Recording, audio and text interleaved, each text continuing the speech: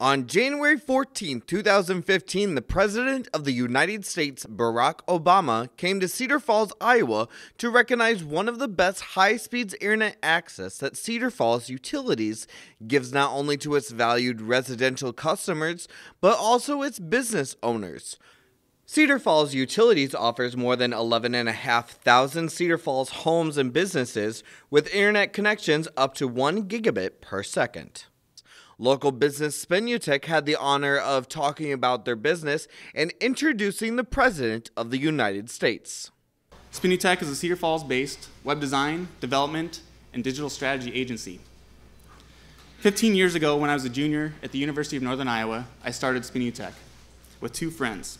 We had big dreams of what we could accomplish and where we could all go. We quickly realized just how special a community Cedar Falls is and all that it has to offer. In our early years, it would have been easy to move the headquarters to another city, but we didn't. We stayed here.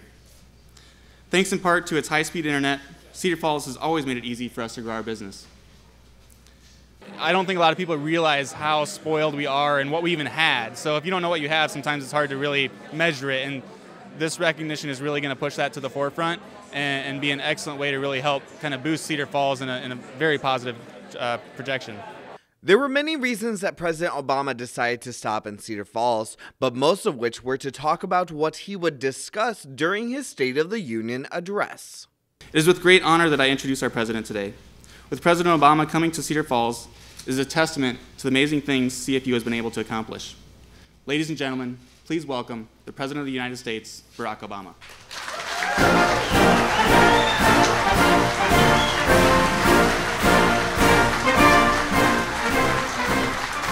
Hello, Cedar Falls.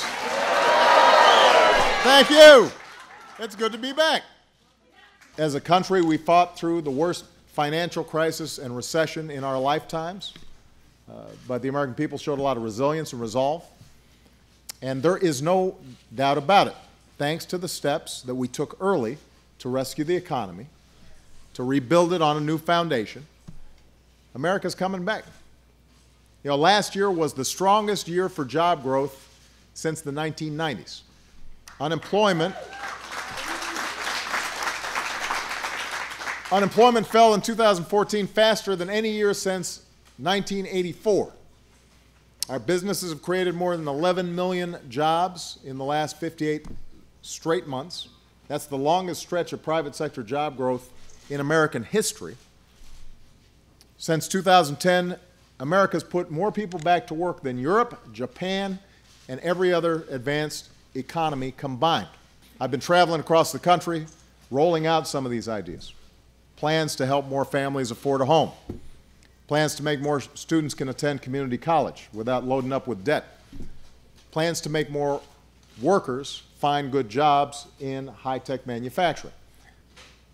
And in the 21st century, in this age of innovation and in technology, so much of the prosperity that we're striving for, so many of the jobs that we want to create depend on our digital economy. Depends on our ability to connect and to shop and to do business and discover and learn online in cyberspace.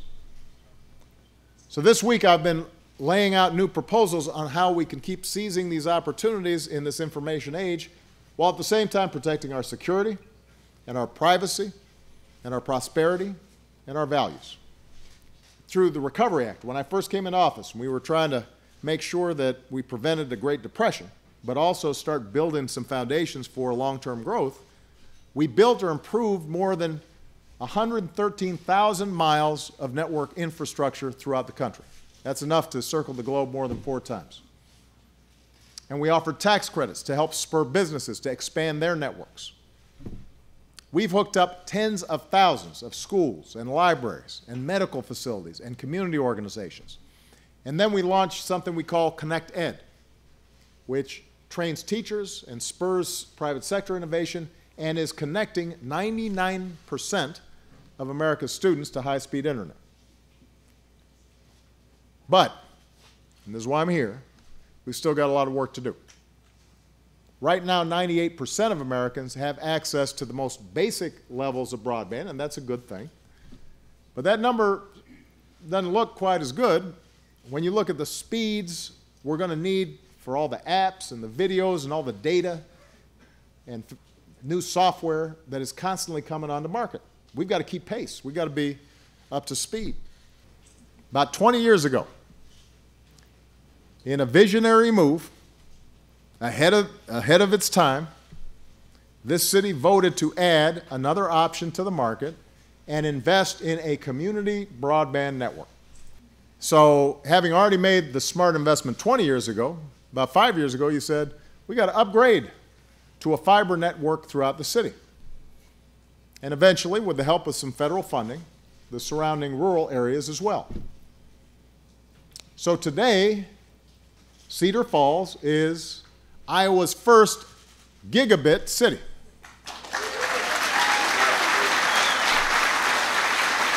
Here's what it means. Your network is as fast as some of the best networks in the world. There's Hong Kong, Tokyo, Paris, Cedar Falls. Right? That's the company you're keeping. You are almost 100 times faster than the national average. And you can log on for about the same price as some folks pay for a fully loaded cable bundle.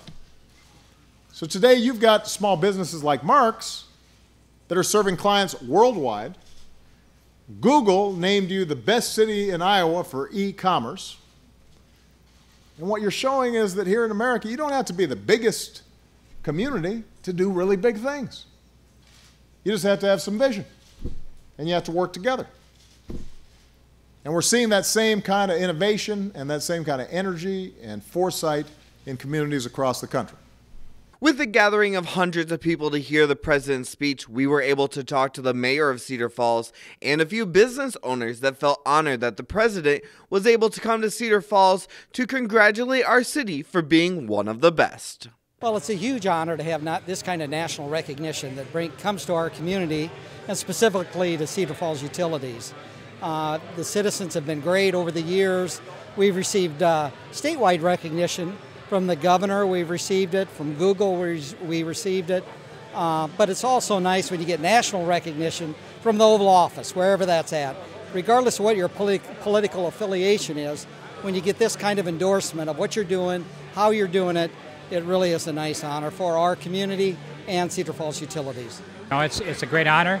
We saw the video and it's good. It'd be a good promotion for the city. Obviously, Google was here in October, and now he's here now, both talking about the great job CFU has done providing this service not only to existing, but hopefully new businesses that want that for high-tech jobs. Iowa is not known for real high-paid incomes, so if we can get some more high-paying jobs, it'd be great for our city. And so it's great to have him here. It's a very honored to be part of this ceremony today. It started 20 years ago with the formation of the utility. I mean, to have the vision that long ago that we needed to have our own broadband network, you can't say enough about that vision that they had, and then the support we've had from the community from day one, and that support continues. You know, the community's behind us. We owe a lot of our success to the support of the community and rebuilding our network with fiber from the ground up, and it was disruptive to people's yards. We had to trench fiber through people's gardens, and nobody likes that, but it's done now, and this is an asset that'll be available to the community for the next 30 years. Today in 19 states, we've got laws on the books that stamp out competition and make it really difficult for communities to provide their own broadband the way you guys are. In some states, it is virtually impossible to create a community network like the one that you've got here in Cedar Falls. So today I'm saying we're going to change that. Enough's enough. We're going to change that so every community can do the smart things you guys are doing. So not long ago, I made my position clear on what's called net neutrality. I believe we've got to maintain a free and open internet. Today I'm making my administration's position clear on community broadband.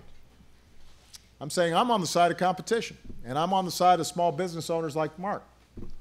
I'm on the side of students and schools. I believe that Our community has the right to make its own choice and to provide its own broadband if it wants to. Nobody's going to force you to do it, but if you want to do it, if the community decides this is something that we want to do to give ourselves a competitive edge and to help our young people and our businesses, they should be able to do it. And that's why leaders from 50 cities and towns across the country, it's a coalition called Next Century Cities, have pledged to bring next-generation broadband to their cities and towns. And that's why I'm announcing a series of additional actions to support their efforts and encourage more communities to follow your lead, Cedar Falls. I'm directing federal agencies to get rid of unnecessary regulations that slow the expansion of broadband or limit competition. They're going to report back to me in 6 months. The Department of Commerce, Penny Pritzker, who's here, they're going to work to offer support and technical assistance to communities that want to follow your lead and set up their own networks. USDA, the Department of Agriculture, is announcing new loan opportunities for rural providers. And this summer, I'll host mayors from around the nation at a community broadband summit to chart the next steps that we need to take. So that's what we're going to be doing. We're going to clear away red tape. We're going to foster competition. We're going to help communities connect and help communities succeed in our digital economy.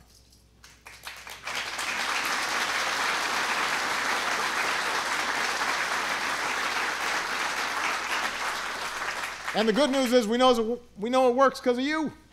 You guys were like the guinea pigs on this thing. You know, you took a chance and you made something happen. And you're supporting the jobs of the future through faster, cheaper internet. We want everybody to do that. We may not always know what's right around the corner, but we know we'll figure it out as long as we're bold and we go ahead and work together. You know, we've been through some very hard times.